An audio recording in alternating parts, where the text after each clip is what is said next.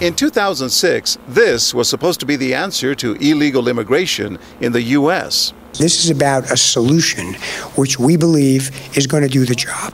A virtual fence that was supposed to be a high-tech wonder designed to help the Border Patrol identify and thwart human trafficking and drug smuggling.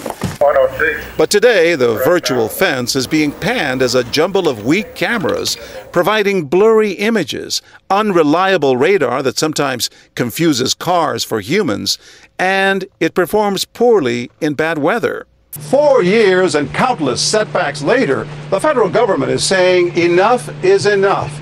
Today, the one thing that both Republicans and Democrats agree upon is that this costly project in the desert is one colossal failure.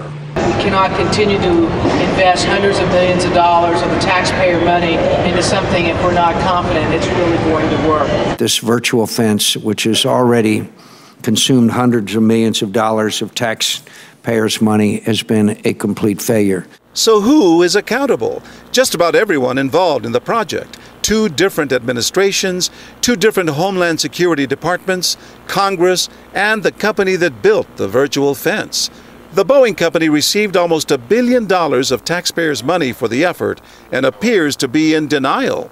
In a statement, the company says Boeing stands behind its work on the SBI Net system as a reliable, effective border security tool.